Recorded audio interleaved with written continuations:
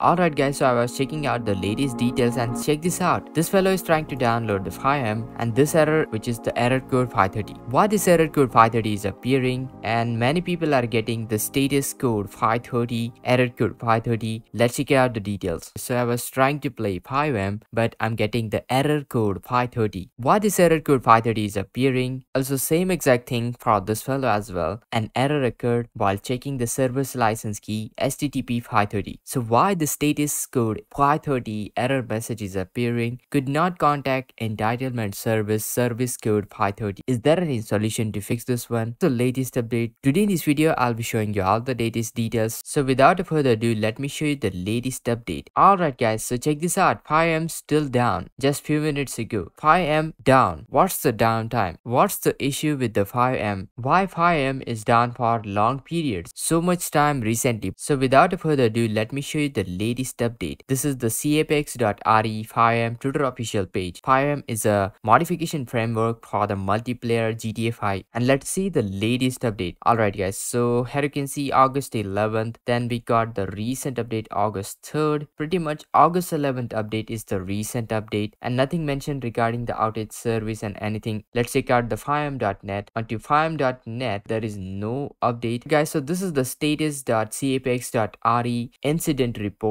and here you can see there is a CNL outage going on and they have got this outage report reported as of right now and many people are getting the status code 530, error code 530. This error is pretty common. Even after try deleting cache and all that doesn't really work. All we can see is the Fivem CNL is currently entirely out. There is a CNL outage in the Fivem. That's the reason Fivem is not working. Once we get any latest details, I'll keep you posted. Make sure to hit that like